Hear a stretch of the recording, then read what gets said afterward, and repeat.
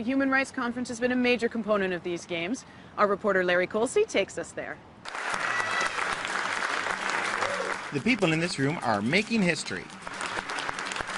These two awards are the first ever given out at a North America Outgames, or any Outgames for that matter.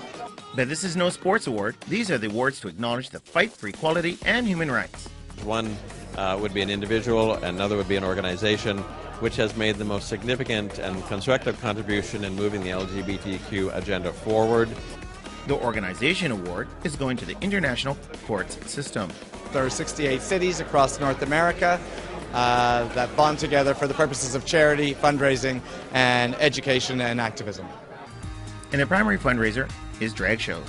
Very much unsung because drag queens often make people uncomfortable, but we wanted to recognize that they in fact are a huge, perhaps silent part of the community, and their contributions to the community need to be respected and acknowledged. The ICS, the International Court System, decided to focus on gay and lesbian youth and to educate and to raise funds for and to assist with the eradication of discrimination for youth. Last year, the International Courts System raised over $100,000 for the Matthew Shepard Foundation. A young man who was bullied and harassed and attacked in high school and university, and he's turned that around into a foundation.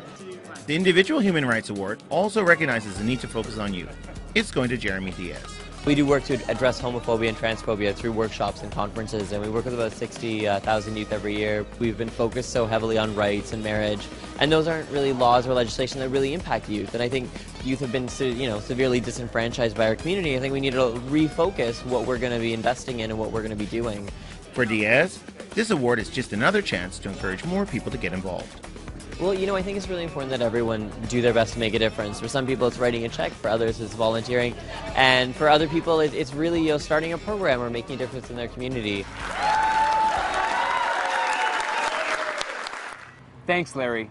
This Outgames Human Rights Conference builds on the progress that was made in the previous 3 conferences, which happened in Montreal, Calgary, and Copenhagen.